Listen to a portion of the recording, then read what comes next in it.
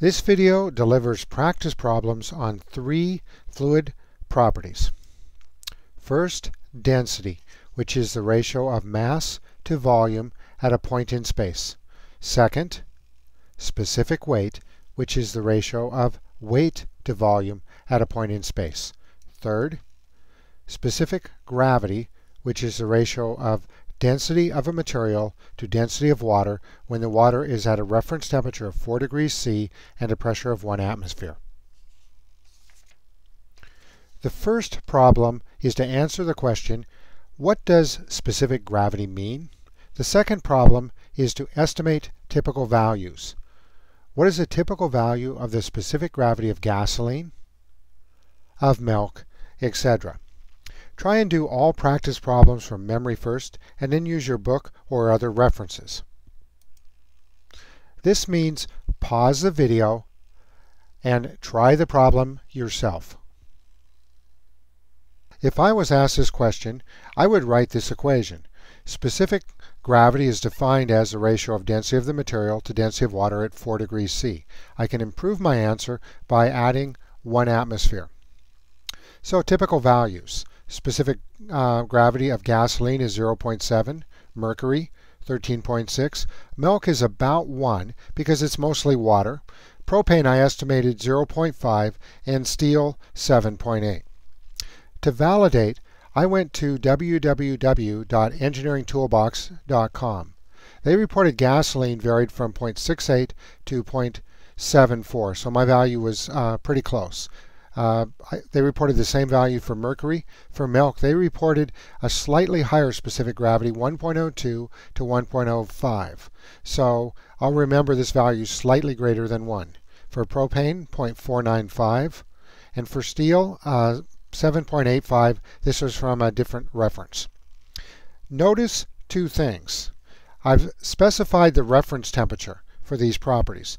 The reason is that specific gravity is a function of temperature.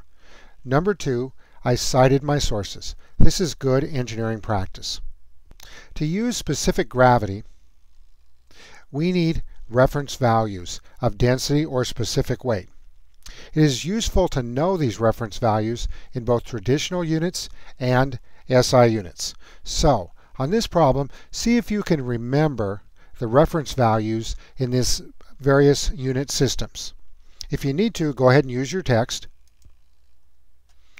pause the video, and try the problem.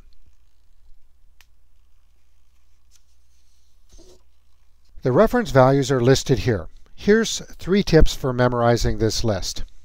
First, memorize that the density of water is 1,000 kilograms per cubic meter. If you can remember that, if you multiply by 9.81, the gravitational constant, you can remember that the specific weight of water is 9810 newtons per cubic meter.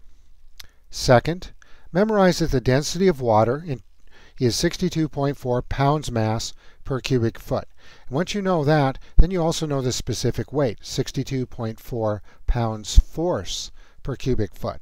So you only really have to remember one thing here. Tip number 3.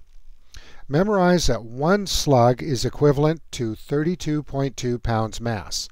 So if you take this number and divide it by 32.2, the conversion ratio, you'll come up with about 2 slugs per cubic foot. And over time, you can remember this is 1.94 slugs per cubic foot. All these values are listed in table F.6 in the inside front cover of your text. So over time, commit these to memory, but while you're doing that, here's a handy place to check. For part A, interpret this symbol. What does this mean? And then fill in the blank. For part B, go ahead and calculate these values in the requested units. Go ahead and pause the video and do this yourself. The bracket around a variable means primary dimensions. So the question is asking, what are the primary dimensions of this variable? And the answer is mass over length squared, time squared as shown.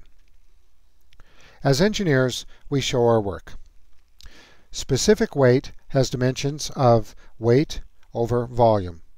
Expressing these variables using primary dimensions here and here leads us to the answer. Notice that I validated my answer by using table A.6 at the end of the book. On part B, we can use the equation relating specific weight and specific gravity. Recall that the reference value of specific weight for water is 62.4 pounds-force per cubic foot. Thus, the specific weight of this liquid is around 93 pounds-force per cubic foot. I like to make estimates without my calculator. When I used my calculator, which is here, to check my estimate, I was within about 1/2 of 1%. Not too bad for a quick estimate. The work in SI units is shown here, and the two answers are shown here. For this problem, prove that a liquid with a density of 90 pounds mass per cubic foot will have a specific weight of 90 pounds force per cubic foot.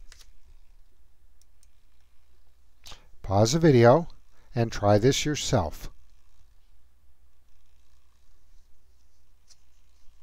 To do the proof, we relate specific weight to density.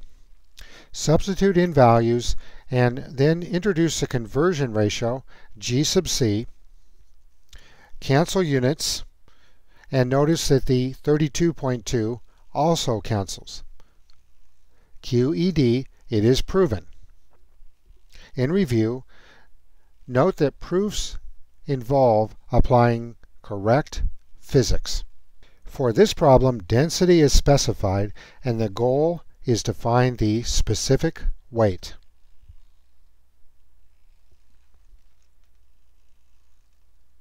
Go ahead and pause the video and work this out. Feedback. Specific weight is related to density by this equation. Recall that the equations we use most often are summarized in table F.1 inside the front cover of our book. The calculation is very straightforward. To validate my solution, I ran the numbers a different way and got the same result. This gives me some confidence that I can trust my results. Woo-hoo!